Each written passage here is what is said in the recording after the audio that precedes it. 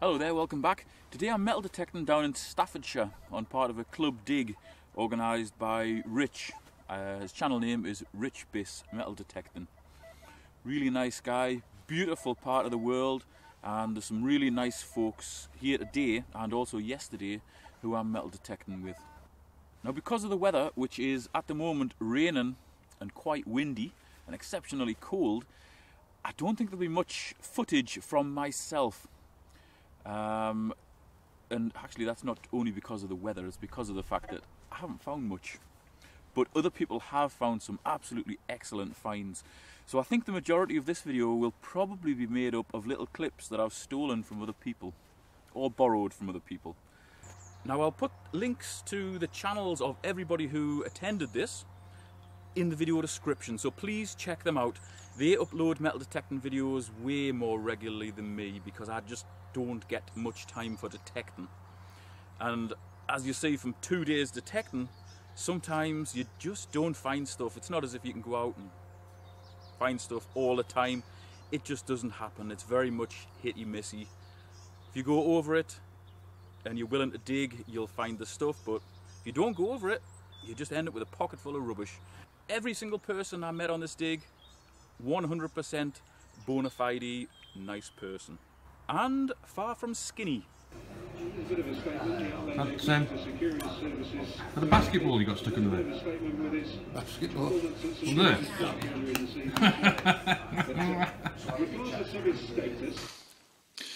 Well, this gave an absolutely cracking signal, reading 1245 on the CTX. And unless I'm mistaken, I think that is a cartwheel penny. Oh, I am mistaken. Something I don't recognise. I'll give it a quick clean and we'll have a closer look at that. It actually looks like a token of some sort. Yeah, I think it says 1 penny. So I'm not sure whether it's a bank token or whether it's a shop token or something, but that's a decent start. Signal. Pete, I'm so glad you're on my team. I'm so glad I'm on your team, Rich. Looks like a full groat, is it? Looks like a groat, yeah. That's huge, isn't it?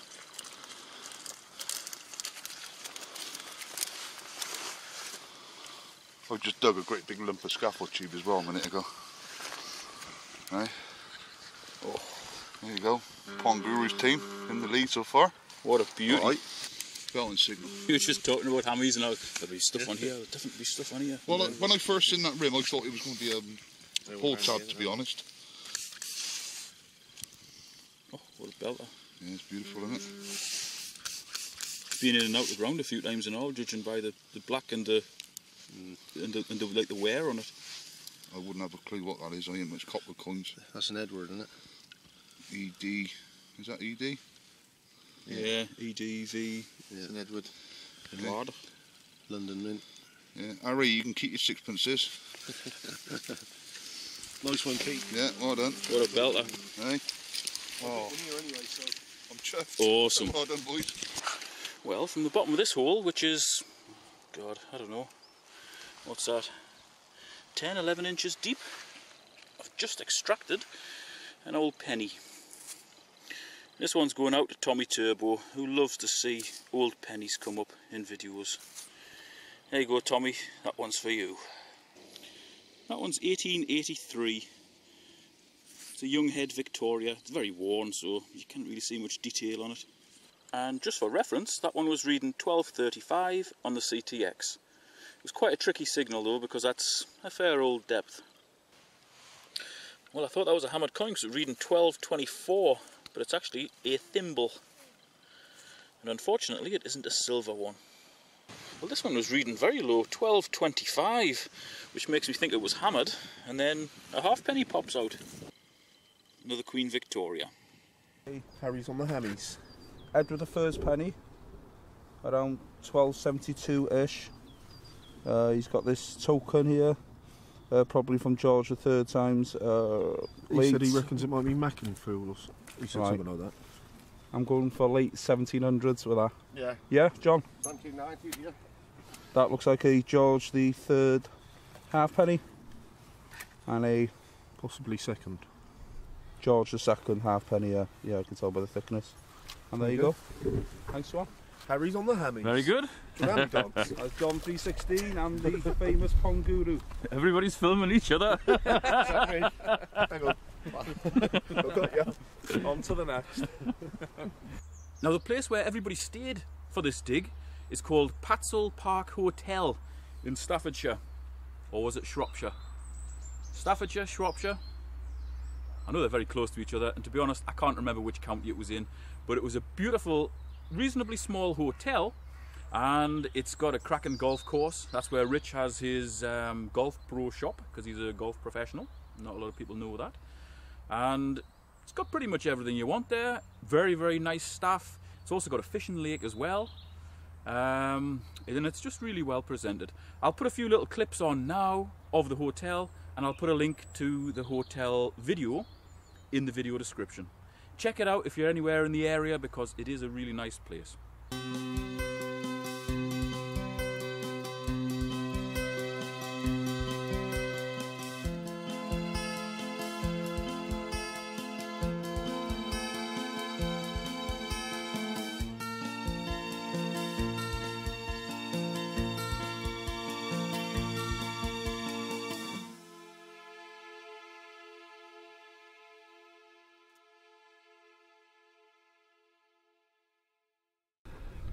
That is the tiniest part of a Roman It approach. is, yeah, but I mean, at the end of the day, and then getting caught out with the old pewter buttons, and that one there really got me going.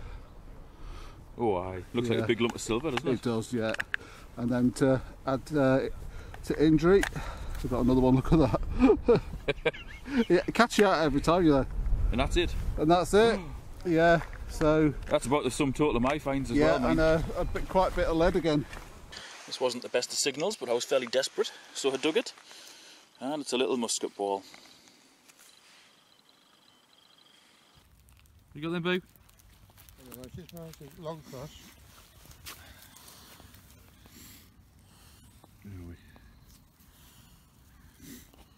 Yeah. Very nice. Penny. What do you think it is, Rich? Yeah, let's give it a Look at Edward to me. Crown on him, I think. Yeah. Very faint signal. Yeah. There we get an ID. Right in the clod. Yeah. Well done, mate. Cheers, mate. Very nice indeed. Yee-hoo! Just want to give a huge shout out to Rich from Richbiss Detecting. He organised this whole dig, did absolutely everything. His organisation skills are a million times better than mine. I certainly couldn't have managed it. And even with the weather, with it being really cold and windy and wet, every single person still absolutely enjoyed themselves. And it's a real fitting tribute to Rich's dad, who actually died just over Christmas. So the dig was kind of dedicated to Rich's dad, and I'd like to dedicate this video also to his dad as well. If he was half the man Rich is, he would have been an awesome character. Right, this is Amanda's little bit of a find here, as you can see. Queen Victoria, 1842 gold. Is it sovereign, isn't it? Half sovereign. Half sovereign. Right. You a little bit chuffed? A little bit? Actually, so Right, I'm here with another one woman at the minute. The only woman in the field, but she did find gold. yeah. So I don't know when this video will be out, but hopefully soon. Well, I've just found a little Martini Henry. I don't normally find them. Well, I do on the bullet field, but I haven't been on there for 2 years, but definitely not there today. Well, I just found this. I think, I've never found one before, so I'm not really sure. I think it's a spear, possibly. Just filming your first find. Hopefully it's good. Find it.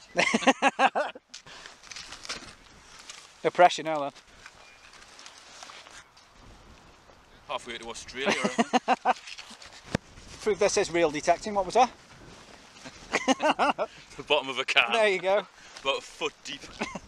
So moving on to the better finds. Just put this out as well. Fubar Junior he's got a bit of a man crush, hasn't he? Yeah. With Pondguru Outdoors, check him out. He saw him naked in the jacuzzi yesterday, and he had stopped talking about his well-trimmed coin purse. I think it's because he does a lot of cycling. That's what it is. He has to keep it well trimmed. Friction. Yeah, but he has stopped talking about it.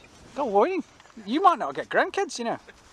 Fubo's just found a bit of a coin. I think it's one of the Chinese ones. It's a big one. And we said it was going to be a big button, and it was a bit of a paintbrush. Hitler's moustache. Well, this is Raff, man. He's got to find. So he's got something. He's got something. Junk. It just looked a bit interesting, but It does. It's unusual. yeah, so it just looked different. Bit of real detecting. Real detecting means it's basically bits of rubbish we just find all the time. But you got to share the rubbish as well as the good. Mainly rubbish yes. though. It's a sad time in the video. I do apologise. It's a GB 93 L3648D, and you know what that means? Your bird's dead.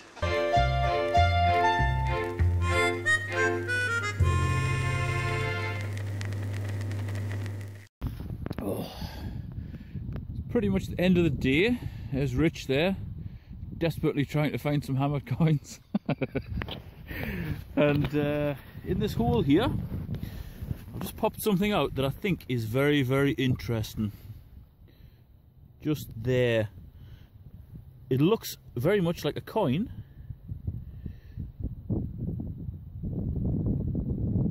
It's just a little silver. At first I thought it was gold. I got myself totally excited. But, oh God, it's only George VI as well. That's better than nothing. God, it's been an absolutely desperate day.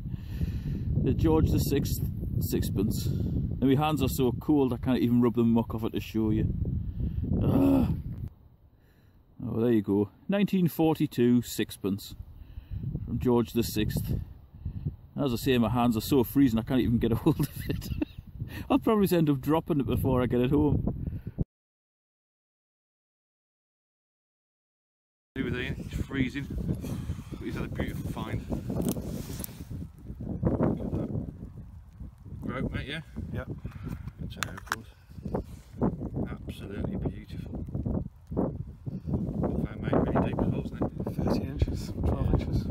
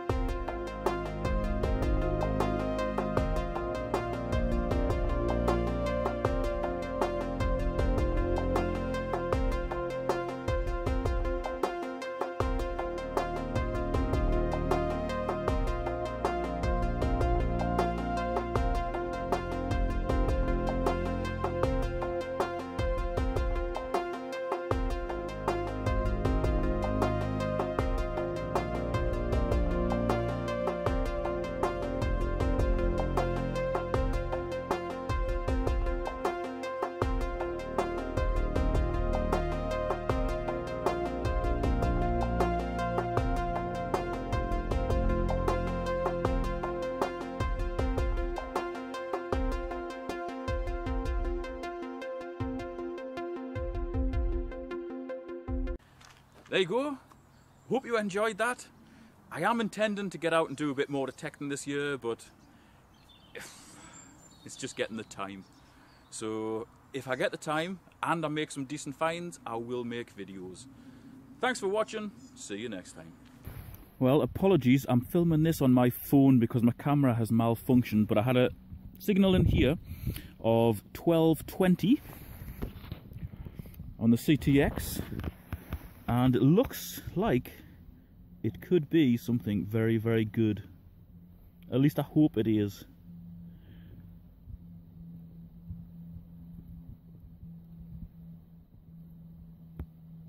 Oh man. How It's one of those little holes that you fire bullets through.